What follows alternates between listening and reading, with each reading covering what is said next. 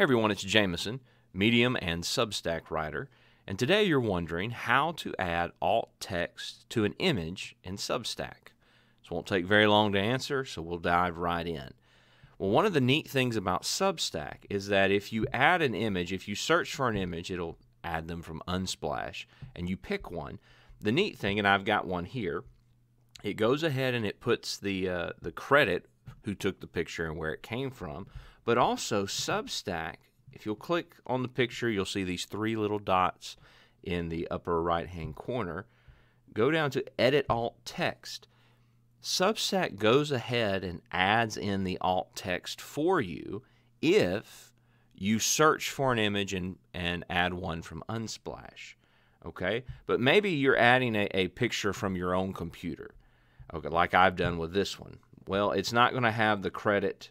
It's not going to have the alt text in there, so you could drop down to Edit Alt Text. It's empty, and so then you type man with ball and chain, and you hit OK.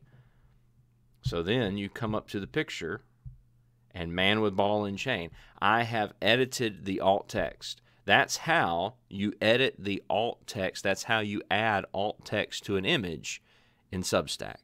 Thanks for watching. Hope this was helpful. I create more videos about how to write on Substack and how to write on Medium. Hope you'll check those out. Thanks, and I hope you have a good day.